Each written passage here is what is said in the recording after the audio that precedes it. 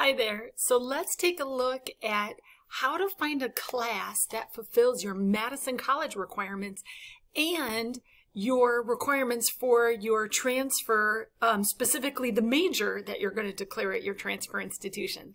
Okay, so on the screen, this is the document that I sent you. It lists the lacrosse courses for the psych major at the left, so that's here at the left. And then on the right, it lists the equivalent Madison College course that I could find. Now, lots of these are still blank, and this is where I need you to dig in a little and find a course that fits you. So we're going to start with this one, Gen Ed Arts.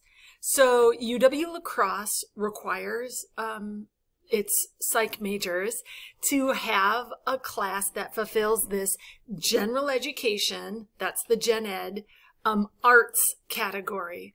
So what we're going to do is we're going to take a look at the classes at Madison College that are art classes. So I'm going to go over to the web page here. I'm at the web page for Liberal Arts Transfer Education, but you can use any of them, like Liberal Arts Transfer, Arts and Humanities. We all have the same listing of art classes in this example. So I'm going to go down until I see curriculum and experience, and I'm going to expand that category. And then I'm going to scroll down. Here's the list of all the curriculum. That means the courses. And I'm going to keep going until I see fine arts. This category, we call it humanities and fine arts. So then here, you could really just pick whatever class speaks to you. Maybe you like art history. Maybe you like drawing. Maybe you like painting, all kinds of classes, photography, lots of classes here. So I want you to pick one. Let's start with the ones under the subheading called art courses. And then just as an example, I'm going to take a look at like art history courses. Now, what I'm going to notice are the numbers at the left. Notice that all of these classes start with 20. So we're going to ignore that because they all start with 20. And then we're going to take a look at the 815. 815 is our Madison College code for art. Okay, now the next place we have to go, so I'm just going to pick a class. I'm going to say, oh, maybe I want to take art history, ancient to medieval, which is 815-200. Okay, now I'm going to go to transferology.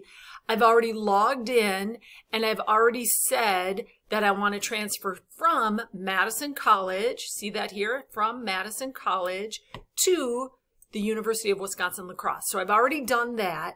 And now here under Madison College, what was our number? Do you remember? 815 was art classes, 815. And then I said I maybe wanted to take this class, 815-200, Intro to Art History. Notice that the classes are numeric. So that's why I did the number. It's because then it's just easier to find. And 815-200, super easy because it's right at the top. Now, how does that transfer to La Crosse? It transfers to their class called Art Appreciation. Sorry about that. Art Appreciation, which is Art 102. Now, do you remember on the document, we don't need Art 102 specifically, but we need something to count as Gen Ed Arts. And I'm just going to hover my mouse over the link and notice what pops up at me. It says, counts towards general education arts. Hooray! So I found a class that works for that requirement. It works for us at Madison College and it works over at UW-La Crosse. Now I want you to do the same thing, but pick a class that speaks to you. Don't take art history unless you want to, but look at all the other classes, the drawing, the painting, the photography, and then just hover your mouse to see how does it count at La Crosse. Now, this may take some finessing, because if we go back to our Madison College class, maybe art history isn't offered in the fall semester, or maybe it's not offered at a time you want to take it. So there's a little going back and forth to find just the right class. But when you do, then you can, I'm going to copy, you can paste it right into this document so that you know what you're taking and what the whole, you can map out the whole shebang.